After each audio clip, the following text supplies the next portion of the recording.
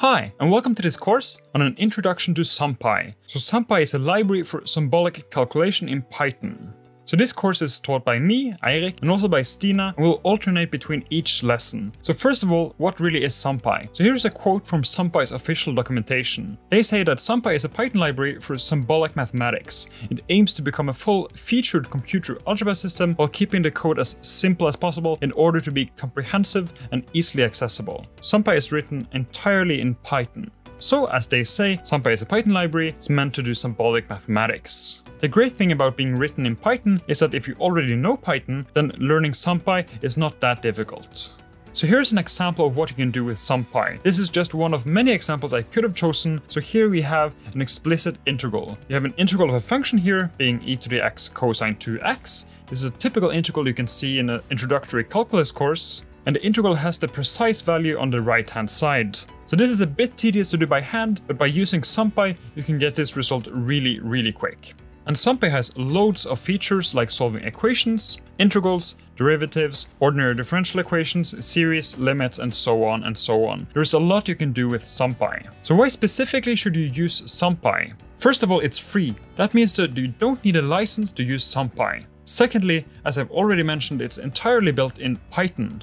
So Python is a very established programming language, and building SymPy on top of Python is a great choice. What you should do is to use SymPy to do very tedious computations, which essentially we're too lazy to do by hand. Secondly, it's also great to verify our computations. So if we first have done a computation by hand, and verifying it by SymPy makes us a lot more confident that we don't have any errors. One great thing is that it's pretty easy to pick up the basics in SymPy. So by the end of this course, which is not a too long course, then you'll know the basics of SymPy and how to apply it to concrete problems of a wide range.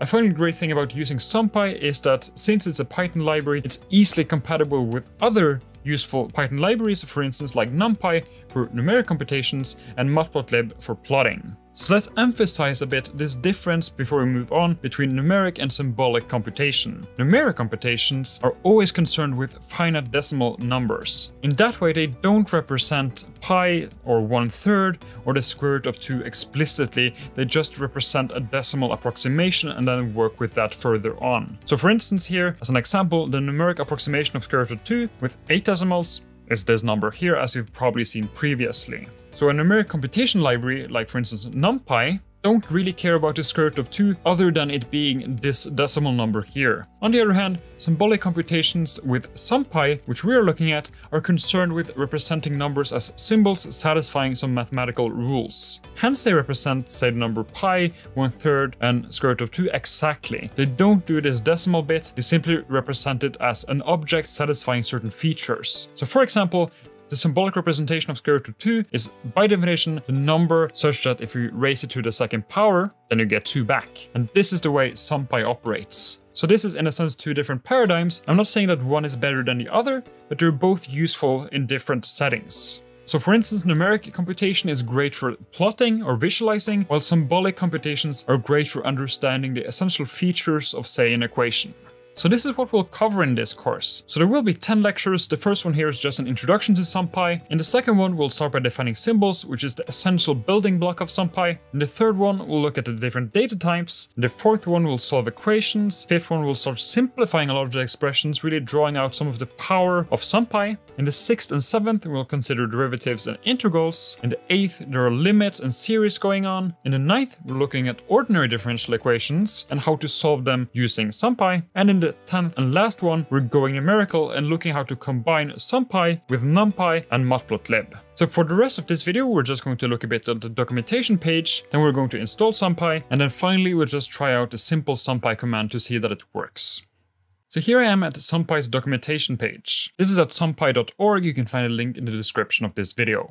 So here they also have some arguments for why you should choose SymPy and also some projects that are using SymPy. There are quite a lot of them, so I encourage you after this course, take a look here and see if you find any of them interesting. You should note that here on the right, you can see the different versions that are going on. So the newest one at the current moment is version 1.7.1. Depending on the way you install SymPy, you might get either version 1.7 or 1.6. It doesn't really matter because there aren't any major changes in these versions. So if you go to the top of the page here, you can go to documentation, Here you can see a big PDF version of the docs, and you can also find documentation and tutorials here, but I just want to focus on the installation here, so all the way at the top.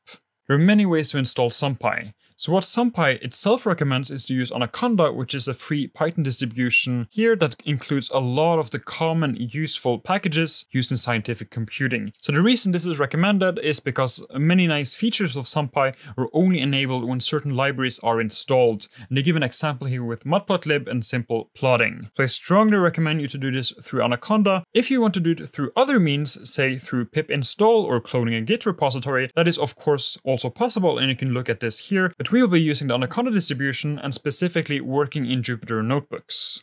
If you don't have Anaconda installed from before, I just recommend clicking here on this link. This will take you to Anaconda's website, and here you can find the individual edition for various operating systems.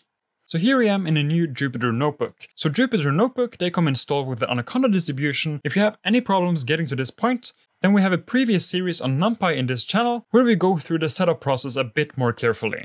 In any case, let's just press here to set a title. So let's just call this Lecture 1 and call this Introduction to SymPy. So just to give you a 30-second introduction to Jupyter, what matters in Jupyter is that you have code cells like this, and you can also change them to what's called markdown cells. When you have markdown cells, you can write what's called markdown, which is a language where you can highlight certain features of text. So for instance, here I can write a hashtag, and then if I write Introduction to SymPy and execute this cell. For now, we can execute it by pressing run. Then you can see here that this became a title. So that was a markdown cell, and then this here is a code cell. So here you can write usual Python code, say printing 1 + 1, and then running the cell.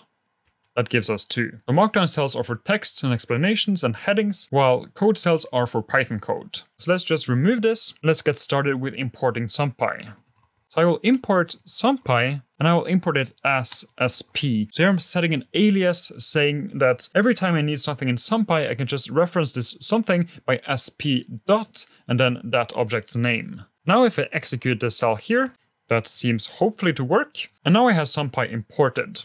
A big thing you should note here, if you're looking at the documentation of SymPy, is that they don't use this convention. They write from SymPy import star. That means that you can refer to functions without specifying that they come from the SciPy library.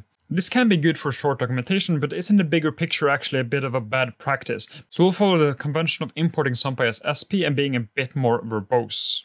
So the only thing I'll do in this video is to look at the square root function. So inside SymPy, we have the square root function, so I can write sp.sqrt. This is an abbreviation of square root. And inside here I can pass in a number. One thing you should note about Jupyter, in contrast with some other editors, is that if I run a cell where I've just written something here, then this will be implicitly printed if that's possible. And here you can see that it's printed out square root of 2. And actually just returning it like this instead of printing it explicitly can make the display here become a bit nicer. So if I print it,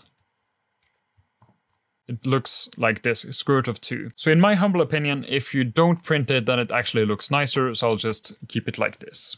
And this already is a big indication that SymPy is all about symbolic computations. The only thing it cares about with square root of 2 is not the decimal expansion, it's simply that algebraic property of being a square root. And that means if I go down here and write sp and then take my square root function, and then I raise it to the second power, like this.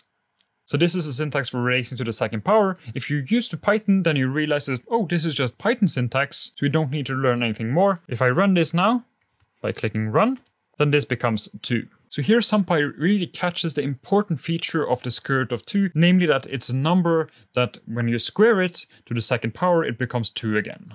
This is not the same behavior as you get from the more numeric side of things. As a simple example, let's also just go up here and make a second import. So let's import the math module, the built-in math module in Python. I don't need to give it an alias. And then if I do math.square root, this also has a square root function. You can see that if I run this, as I get a name error because math is not defined because I forgot to run this cell. Let's run the cell and then again run this. Here you can see that I get the decimal expansion for square root of 2. That's what's important for the math module because the math module is doing things numerically. So if I now compute it to the second power and finally run it, then I'll get kind of 2. I'll get to basically up to 15 decimals, and then there is some small rounding error here, but you can see here that it doesn't really realize that this is precisely 2, simply because it treats this part as just a decimal number. So here you can see the really big difference between this one, which is a symbolic computation system, and this one, which is a numeric one. And for this course, we're of course focusing on SymPy and all its cool features. So I know that this is just a surface level introduction, but in the next video, Stina will show you how to work with symbols in SymPy, and that is really the workhorse of the whole library. Thanks, and we'll see you soon.